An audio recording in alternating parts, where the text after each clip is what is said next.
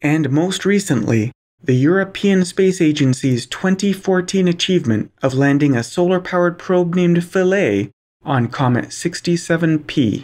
Humanity landed a probe on a comet whose path spans both Earth's orbit and Jupiter's.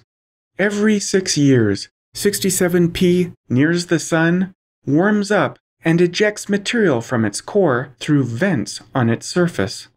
Every 6 years, 67P freezes once again as it drifts out towards Jupiter. Solar-powered Philae was never designed to survive a full orbit. But, in our orbit study, an appropriate challenge for solar panels hit a snag.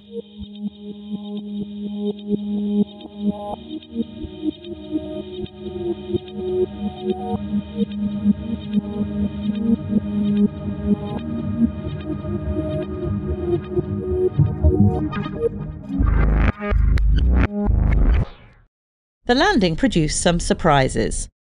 Philae didn't secure itself to the comet's surface and bounced, making multiple touchdowns. The final resting site was partly in shadow, receiving less sunlight to recharge its instruments. Philae was power-starved and unable to conduct experiments before freezing to death.